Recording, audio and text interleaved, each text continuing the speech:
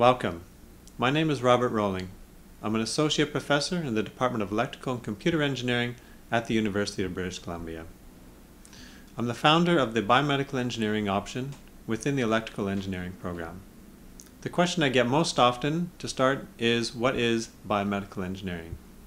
Biomedical engineering is a multidisciplinary field that combines engineering with medicine and the life sciences. Programs differ depending on the biomedical engineering option or degree program offered at different universities. At UBC, in our biomedical engineering option and electrical engineering, we look at electrical engineering solutions for diagnostic systems, for therapeutic systems, monitoring systems, drug delivery systems, and other electrical engineering solutions to help improve patient care.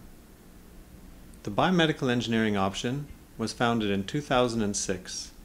The option was founded in response to demand from faculty and from students and employers to help improve training in the area of biomedical engineering. The purpose of the option is to give students skills in biomedical engineering and expose them to applications in medicine and the life sciences.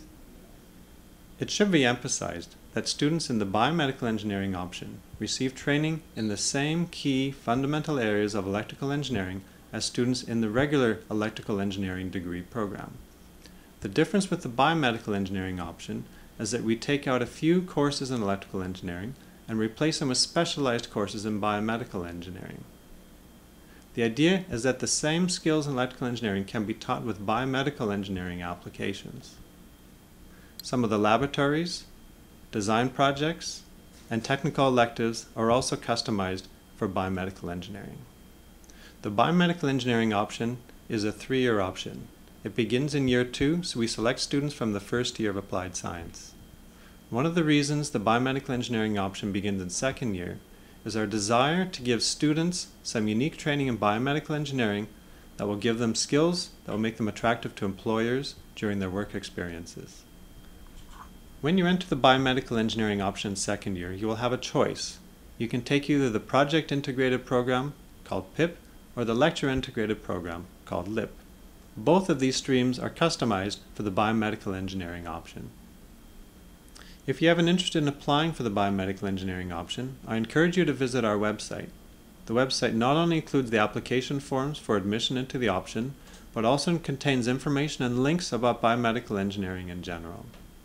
The deadline for application is March 31st of each year. We do accept applications after this deadline and will consider students as long as there is space still available in the program. We also encourage transfer students to apply for the biomedical engineering option. I understand some transfer students may not be able to meet the March 31st deadline. In this case, we keep a few positions available for transfer students, so I simply encourage you to apply at the earliest possible date.